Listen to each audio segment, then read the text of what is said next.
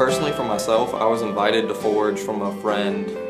Gosh, it had to be 5 or 6 times he invited me, and every time I would come up with some excuse. I've got a test the next day, or oh, I really needed this time to get something done. I said that I accepted Christ when I was like 9, but that was a lie. Like, I just thought is what I was supposed to do. Like, my friend did it, and I was like, oh, how cool would it be to get baptized at the same time?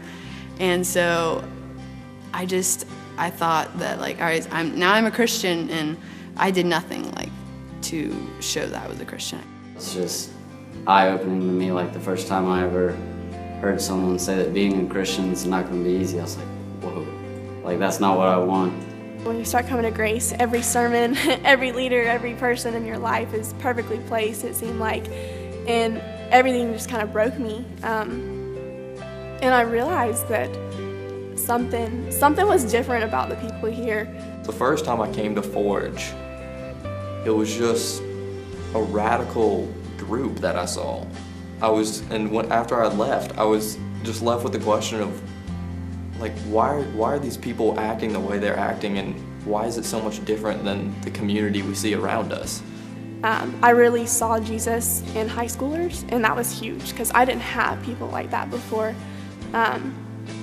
And that was just the pivotal point where I could pick out a person like, man, she loves Jesus. Like, that's cool.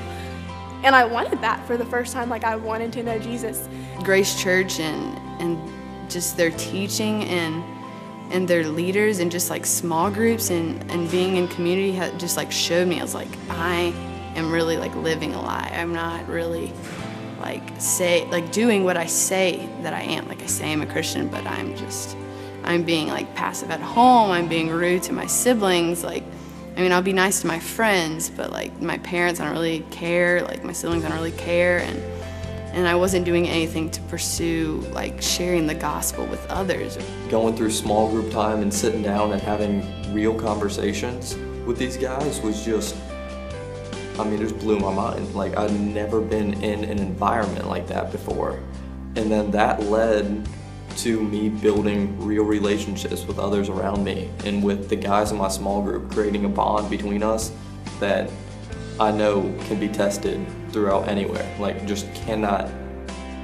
can't find that other places. When I'll talk about something that I'm struggling with, it's cool to see how they respond, and I can trust them to be there for me and to pray for me.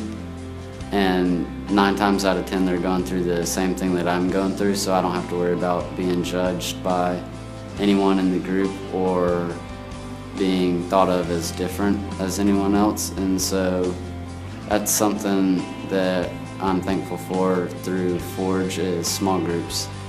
I think this past summer was very pivotal because I was really having just an identity crisis and not really knowing where I stood with the Lord. And I was really pouring a lot of time and energy into things such as appearance or money or relationships and not investing in the Lord. And that was when I saw that, all right, something's got to change. And specific people put in my life that made me want to desire Christ. And this summer I cultivated this desire that I hadn't had before. I mean, it was crazy. And now, like, I'm living and I'm like, man, I really want Jesus. Yeah, I mean, my leaders, I love those guys. Those guys have been 2, I've had 3 now, and they are just awesome guys. They're always, that kind of took church out of just that Sunday, come in and read the Bible. That really like helped breed it into my daily life and into the way that I make choices and what I do. I feel like if it weren't for Forge, then my relationships with my friends would have really like took me down. I feel like I would have just been like, the sin would have grown stronger in my life, and it really would have like taken hold of me. I feel like if I didn't have people in my life to like show me the truth and be like, this is what you need to live out. The Lord taught me that it's a progress. Like, my life will never be perfect, but I have a perfect God that says, hey, like, I'm willing to work on these things with you, and that's cool. That's really cool.